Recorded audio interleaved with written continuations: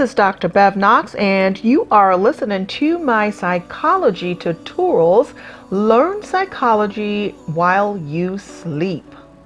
From conception onward, we are the product of a cascade of interactions between our genetic predispositions and our surrounding environments. Our genes affect how people react to and influence us. Forget nature versus nurture. Think nature via nurture. Our genes, when expressed in specific environments, influence our developmental differences. We are not blank slates. We are more like coloring books with certain lines predisposed. We are formed by nature and nurture. But what is the most influential component of our nurture? How do our early experiences, our family and peer relationships, and all our other experiences guide our development and contribute to our diversity?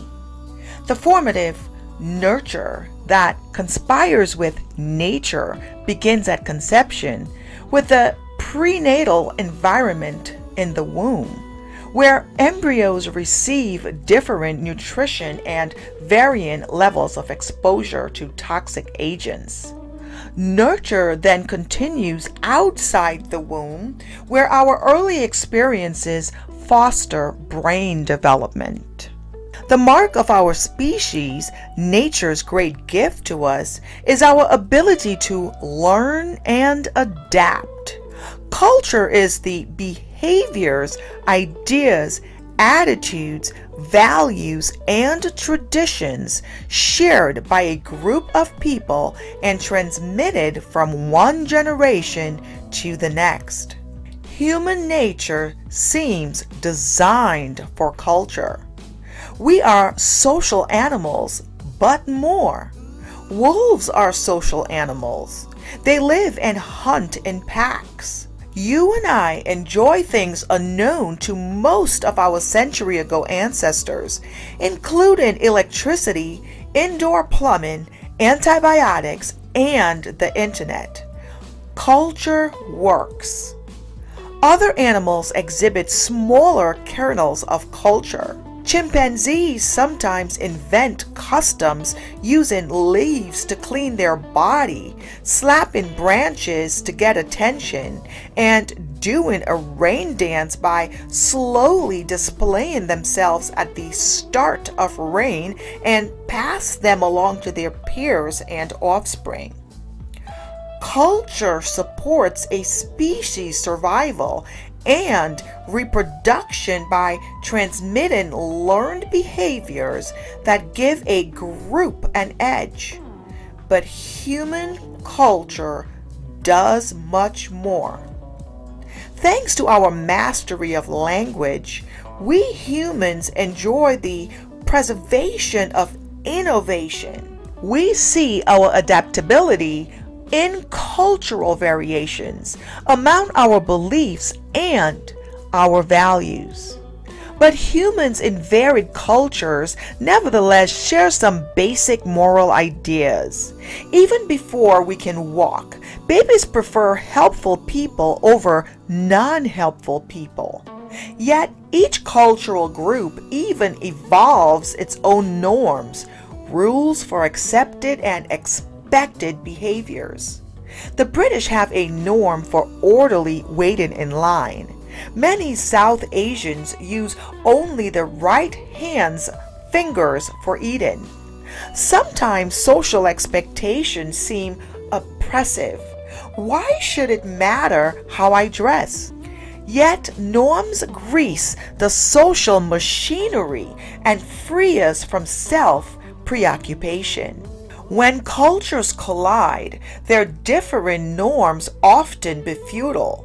Should we greet people by shaking hands, bowing, or kissing on the cheek? Knowing what sorts of gestures and compliments are culturally appropriate, we can relax and enjoy one another without fear of embarrassment or insult.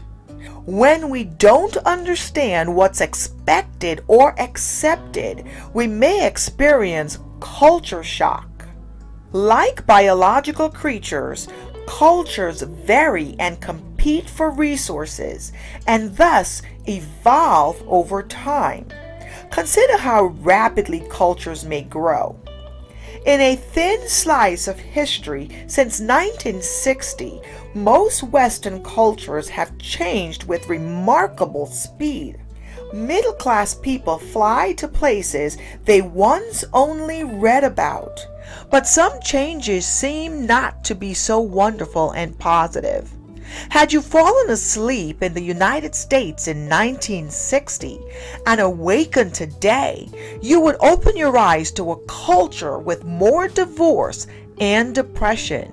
You would also find North Americans, like their counterparts in Britain, Australia, and New Zealand, spending more hours at work, fewer hours with friends and family, and fewer hours asleep.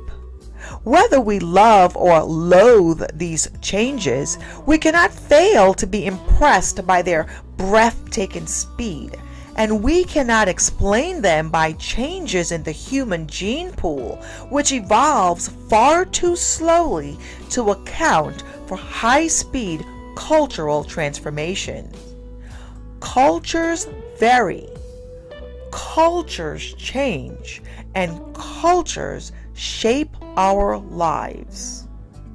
Now let us review culture when it comes to abnormal behavior. Abnormal psychological functioning is deviant, but deviant from what? Our behaviors, thoughts, and emotions are different from those that are considered normal in our place and time. We do not expect people to cry themselves to sleep each night, hate the world, wish themselves dead, or obey voices that no one else hears.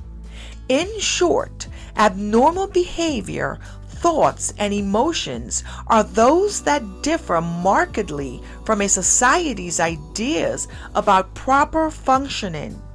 Each society and each culture establishes their own norms, stated and unstated rules for proper conduct.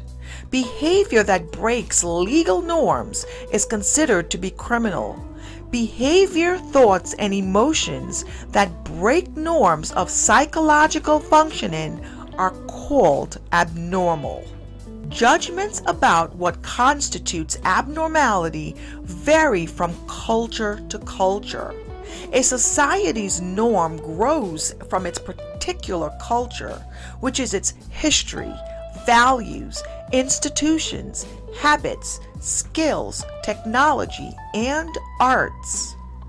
A culture that values competition and assertiveness may accept aggressive behavior, where one that emphasizes cooperation and gentleness may consider aggressive behavior unacceptable and even abnormal. A culture's values may also change over time, causing its views from what we used to call abnormal behavior to now change to what we call normal behaviors. In Western society, for example, a woman seeking the power of running a major corporation or indeed of leading the country would have been considered inappropriate and even delusional 100 years ago. Today, the same behavior is valued.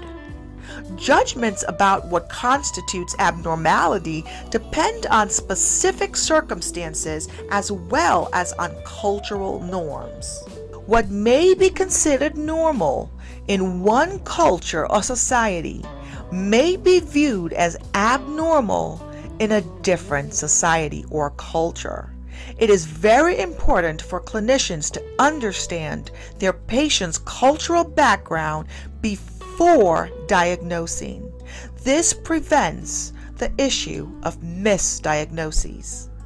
Culture matters. Culture is real. Culture is a people's common history, values, institutions, habits, skills, technology, and art, passed down from generation to generation.